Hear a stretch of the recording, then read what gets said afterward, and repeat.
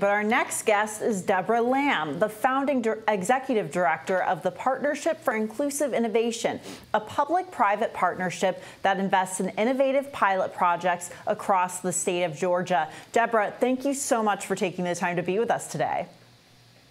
Thanks for having me. It's lovely to be here. Great, great. So Debra, to start off with, in your title, you're the executive director of the Partnership for Inclusive Innovation. And that particular term, inclusive innovation, caught me. Talk to me about what that is and how cities can use inclusive innovation to improve their own standing when it comes to developing a smart city.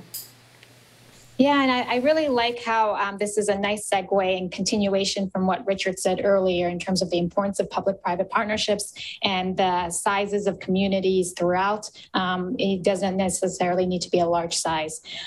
For us in Georgia, we really were very intentional about how we wanted to innovate. We didn't want to model off of what we saw existing, which was a huge range of inequalities and other issues. And so we really thought of what is the best way to bring increased access and opportunities for all Georgians to innovate, and that innovation isn't an end state, but a way to drive economic and community development.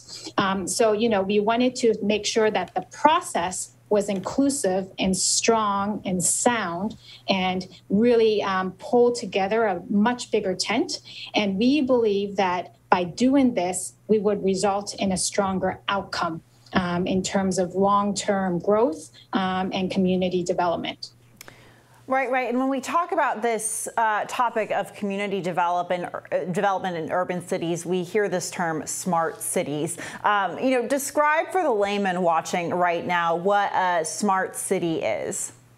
Yeah, and what's great about this is that I think, it's a term that doesn't necessarily need to be technology only. And for us, it's a continuous improvement process that starts with the local problem or priority, whatever that is, and think about what are the appropriate tools, be it technologies, hardware, software, data, and that could improve the community's quality of life, improve the human condition, or solve whatever problem they have. And this could include anything from, transportation issues about mobility, accessibility. It could include energy efficiencies, water, anything, healthcare. You start with thinking about what the problem is, who's there, the greater community. It can't be solved by a singular city. And think more about the private sector, think more about startups, think more about small businesses coming together to really work on the problem that ultimately benefits the people. And on this topic of smart cities, based off of your observations, what's working for them and what isn't? What are the pros and cons there? Yeah, well, what's been great for us at the Partnership for Inclusive Innovation is that we've, like I said, been able to have a very big tent. So in the traditional innovation space, as you probably are familiar with, it's usually led, only by startups. You see a lot of that. And in a lot of the smart city space that you're familiar with, and what was said earlier is that, there's a lot of large cities, that the focus is. And what we're saying is that, innovation can happen at many different entities, small business, startups, nonprofit groups, local governments, schools, and it can happen at any scale. You don't need to have a certain GDP level or development level. It doesn't matter that you don't necessarily have certain industries. You can really think about what's suitable for that locality and bring people together with appropriate technologies and tools. And that's what we've been able to do at the partnership, was galvanize a coalition of civic and corporate leadership to come together and provide pool investments to spur economic opportunity, next generation workforce development, and really community-driven research to allow everyone to think about ways to innovate that would spur growth. And, you know, we're coming out of, or hopefully coming out of, this nearly 2-year global pandemic. I know it's really wreaked havoc on cities as well as rural communities across the country, across the world. But when it comes to smart cities, before the pandemic, I remember hearing a lot of experts and reporters talking about the emergence of smart cities, how it, they relate to emerging 5G technology and such. But that conversation, at least publicly or in the main public realm, seemed to get a little quieter during the pandemic. How did the pandemic impact the development of smart cities, and what has it taught developers of smart cities?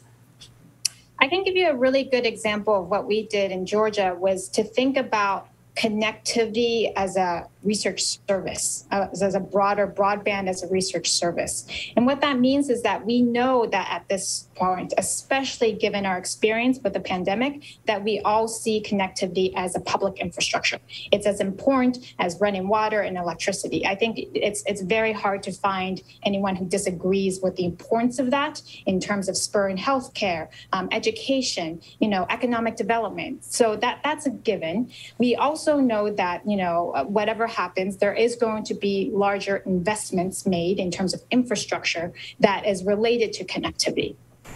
What we're seeing, though, however, is that for a lot of these communities, they're not quite able or ready to capture this opportunity, in terms of expertise, in terms of capacity, in terms of, at the end of the day, a lot of these communities are really trying to support essential services to people. And so, they're not necessarily ready for this large investment towards infrastructure.